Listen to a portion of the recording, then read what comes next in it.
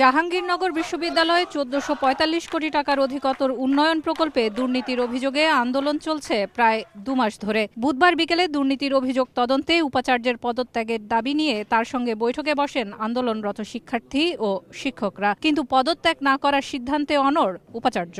এটা আমি ইউজিসিকে বলবো অবশ্যই যেন তারা দ্রুত একটা তদন্ত করেন। এই তদন্ত করাকালীন সময়ে আমাকে দায়িত্ব ছেড়ে দিতে হবে কিনা এটা আমি বলতে পারি না, এটা বলবেন মহামান্য।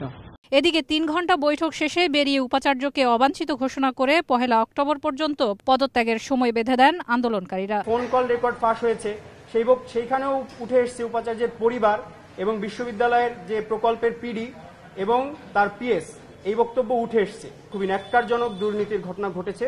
সসম্মানে পদত্যাগের জন্য ১ অক্টোবর পর্যন্ত ওনাকে আমরা সময় দিচ্ছি। এই সময়ের মধ্যে পদত্যাগ না করলে আমরা কঠোর কর্মসূচিতে যাব। এর মধ্যে আমাদের নিয়মতান্ত্রিক কর্মসূচি থাকবে। গত ২৫ আগস্ট থেকে দুর্নীতির বিরুদ্ধে জাহাঙ্গীরনগরের ব্যানারে আন্দোলন করে আসছে শিক্ষক শিক্ষার্থীদের একাংশ। সেলিয়া সুলতানা, সময় সংবাদ, সাভার।